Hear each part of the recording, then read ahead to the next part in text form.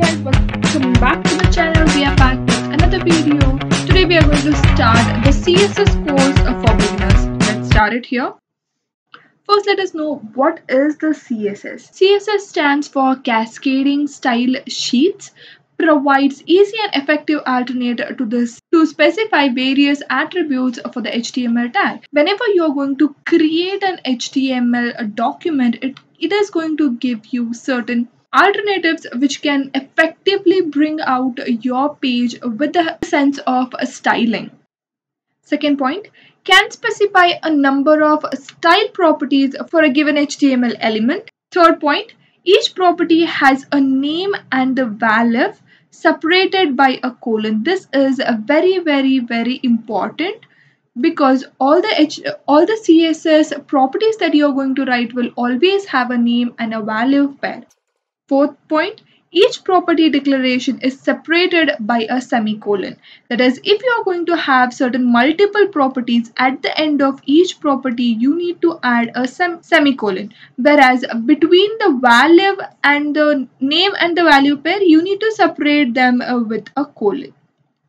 So this is how the properties are going to look like. CSS in three ways in your HTML document. Now whenever you are going to add your HTML page with your CSS page, the linking of these two, that is the CSS page and HTML page, can be done in three ways.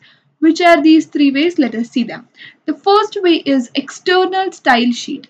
Define style sheet rules is separate CSS file and then include that file in your HTML document using the HTML link tag. Now what does this do here? External style sheet means it will be different. Your CSS page will be different and then your HTML page will be different. And then we are going to link this CSS sheet to your HTML document with the help of a tag called as the link tag. Next you have is internal style sheet. Now what is this internal style sheet? You will be having your HTML document over here. Inside this HTML document itself, you will be having your CSS style sheet plus your HTML style sheet. How you are going to connect with both? For this, you have a style tag which will be written inside your header tag to link your CSS style sheet with your HTML document. The third way that you are going to link is the inline style sheet. Here you are going to define it inside the same HTML element with the help of style attribute. For example, if you want to style for one paragraph, if you want to style a paragraph P, inside this P tag, you need to specify an attribute called as the style attribute, and you need to give as equals to, and inside this style tag, you can just give your property like this inside the element itself. So that is called as inline style sheet. Now the question is, which of these following linking of your CSS style sheet with your HTML style sheet is a better option?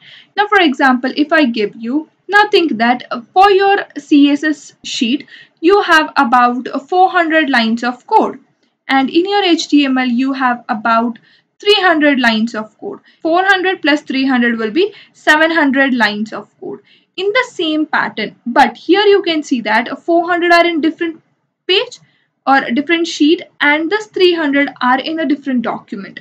Now in total, whenever your page gets loaded, HTML supports multi-threading via the web workers.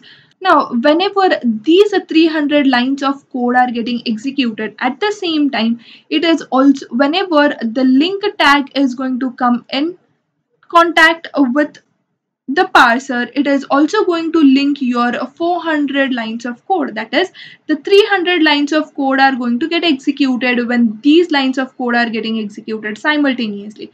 So now 300 plus 100. So in total, 400 lines will be there to execute. Now, whenever you're going to opt the same thing for an internal style sheet, you will have 400 lines of code for CSS plus 300 lines of code for your HTML. In total, it has to take 700 lines of code. Think that this 400 lines of code are going to get executed in 3 seconds.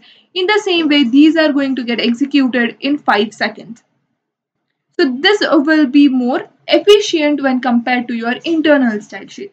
In the same way, when you're going to write in the inline style sheet itself, again it will be of the same process, because in every line you need to add the style sheet. So this is also going to give you some delay. So the best way to use your CSS style sheet with your HTML style sheet is with the external style sheet itself. Next, we have external style sheet. If you need to use your style sheet to various pages, then it's always recommended to define a common style sheet in a separate file. This is also one more very good point where you can, which is going to tell you why you need to use your external style sheet, because there will be multiple pages in your software or in your application. Whereas when you're going to see, all these will be having same set of background, same font size, and some similarities between them. So for that, to link all these things, you need to have one style sheet, which is going to make your work easier. Rather than writing it in every style sheet, you can just write it in one style sheet and you can link the same to all the other pages. The next point is a cascading style sheet file will have an extension with .css, and it will be included in your HTML file with the help of your link tag. Let us see the practical implementation of an external style sheet. This is your Visual Studio Code. Here we have your folder. Inside this folder we have index.html. Now whenever you are writing your index.html, always we do is we write HTML and 5. So this is our basic HTML document. Now whenever you want to link your HTML document, now let me add a paragraph here, a paragraph of a lorem ipsum. I'll save this. Now I'll create one more sheet, that is styles. Now always whenever you are writing your styles.sheet, you need to add it as .css. So this is our style sheet, and whenever you want to link your style sheet, all you need to do is you have to add your link tag, and here you have CSS. We have the name as style itself, so style.css. This is it.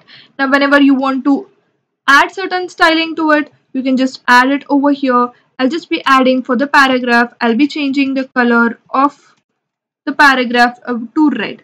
So let me just quickly see the preview tab as well. So here we have this. So whenever you are going to just remove this and save it, you have it as black, and with the style sheet we have this. So if you are not going to link it properly, then if you don't link it properly, then it is not going to show you. This is how we are going to link the external style sheet with our CSS. Now next, let us see how to link our internal style sheet. If you want to apply the style sheet rules in a single document only, then you can include those rules in the header section of your HTML document using the style tag. Rules defined in an internal style sheet overrides the rules defined in an external style sheet. That means whatever you are going to write in your external style sheet will be overridden with the rules that you are going to write in your internal style sheet. That is, the first preference will be given to the internal style sheet over the external style sheet. Now let's try this out and let us see how we can do it. We already have our external style sheet linked. Now to link our internal style sheet, first we need to add a style tag here. Inside this style tag, all you need to do is you need to give the paragraph color. I'll change it to violet. Whenever I change it to violet, now you can see that it is overriding the color that we have given here in the external style sheet. Or you can also say that it is overriding the internal style sheet as overriding the property that is being given in the external style sheet. This was about the internal style sheet. Now let us see about the inline style sheet. You can apply style sheet rules directly to any HTML element using the style attribute of a relevant tag. Rules defined in an inline with the element overrides the rules defined in an external file as well as the rules defined in the internal style, or you can say in the style element. And when you have to do your inline style sheet, this should be done only when you are interested to make a particular change in an HTML element only. So let us see this. Let us see it practically. Now if I'm going to add here again, I need to use my style attribute, and inside my style attribute I'm going to give color blue. Now you can see that the color property is being overridden from the internal style sheet as well as from the external style sheet, and this is how you give property in the style attribute itself. This is all about the style sheets. This is all for today's video. Meet you again in the next video with some more concepts of CSS. Till then, keep learning. Stay tuned. Bye bye.